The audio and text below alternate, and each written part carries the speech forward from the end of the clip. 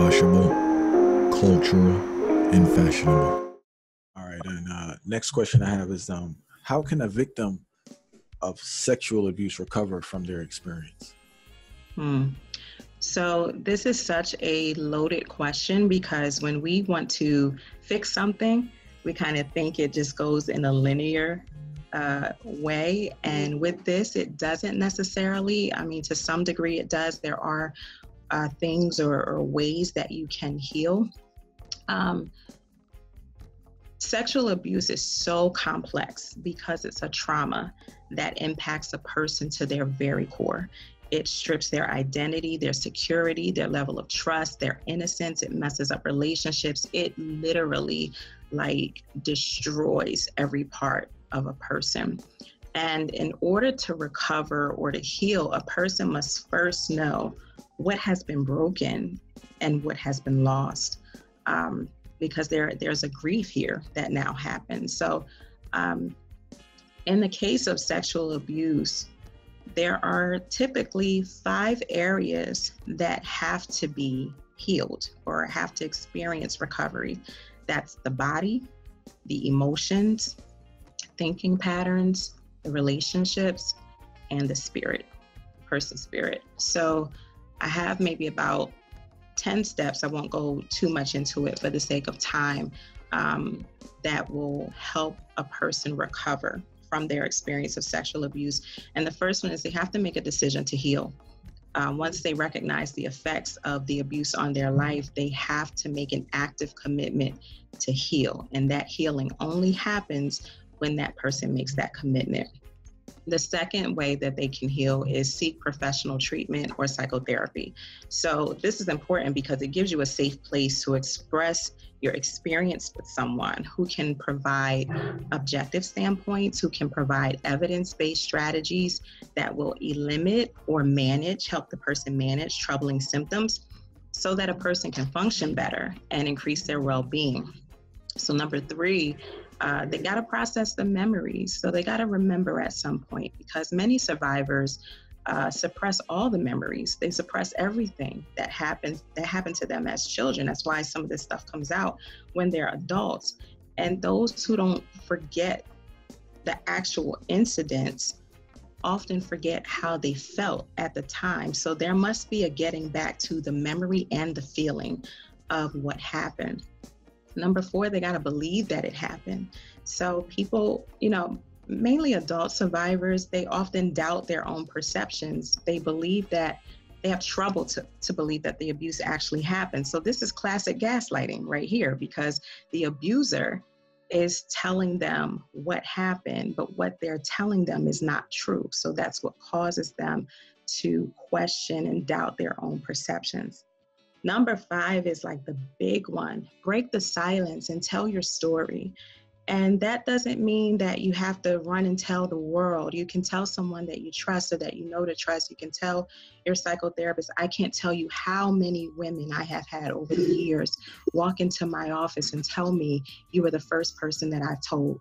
And these are women who are 20, who are 30, who are in their 60s, never having mentioned anything. I've had a few men also coming to tell me, and there's such shame, with that. But in order, the antithesis of shame is exposure. So you want to give visibility and shed light to what happened to you that breaks the hold over you. Number 6 is understand that it wasn't your fault. And I kind of touched on this before. Place the blame where it belongs, and that's on the shoulder of the abuser.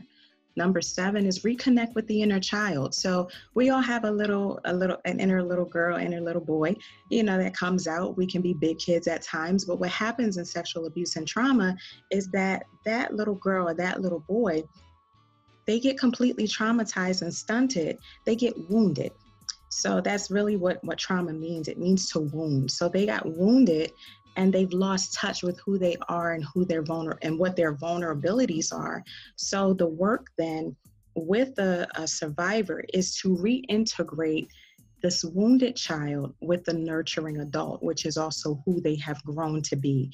You want to integrate those two things so that there will be an acceptance and self-compassion that the person gives to themselves, and no longer the blame or the shame or the disgust.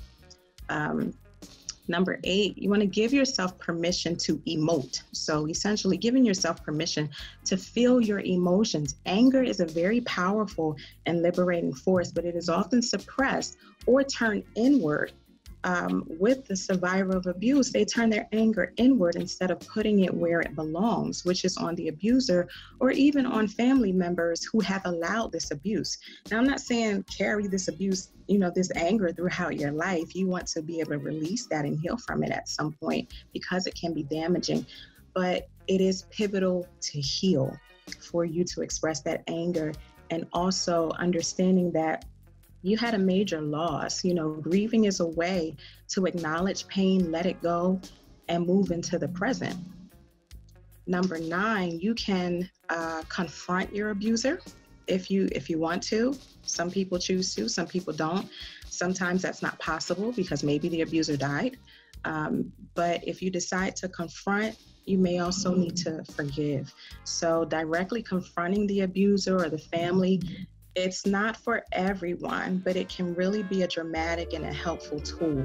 And making the decision to release the person from having a consuming effect on your life is freedom. That's just freedom. And then the last step, I would say, find resolution and move on. And that is, taking all these steps and going through them over and over again to stabilize your feelings and your perspective.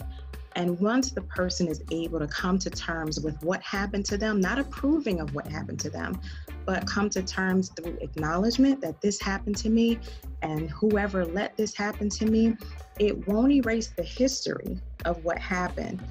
But that person can then ascribe meaning to it, and they can make deep and lasting changes in their life. So having gained awareness, compassion, and power through healing, this person will then have the opportunity to work toward a better world and a better life for themselves. I feel like you mentioned some really important things because I'm listening keenly. Mm-hmm. But as a person who I reason with a lot of women, and a lot of them like open up because we always have some good discussion. And I realize that in majority of them along the process of healing, they get more educated along the process of healing. And while getting more educated, I think that there's a certain point when they tend to get more angrier during the healing, and it's like they've made 10 steps forward but 11 steps backward. And that kind of stops the process. I've seen that so many times. Is there any advice to like most women who start to heal and then they feel as if they're getting angrier? How can they not let that anger stop them from going to the full length of healing? So it's simple. It's simple, but not simple. Stick with the process. Everything is going to come out once you dig into this. And the thing about recovery is there will likely be a relapse. And a relapse does not mean that you have failed. It does not mean that you've had this huge setback. It means that you need to get back on your horse and keep going in the way that you were supposed to be going. Sometimes people get stuck in their emotions because they don't know how to process through their emotions. They don't have the tools of emotional development and regulation. And that's why they get stuck in those areas and they don't move forward. So you can't get stuck in those emotions, but allow yourself to feel it. Be curious about what you feel. Why do I feel this angry? Why do I feel this disgusted? Why do I feel this shameful? Where did it come from? What have I now come to believe about myself because of this? What have I now come to believe about men or women because of this? Being curious about your emotional experience will really help you to navigate through your emotions and not get stuck. Thank you for watching I Never Knew TV. Please subscribe, comment, like, and share.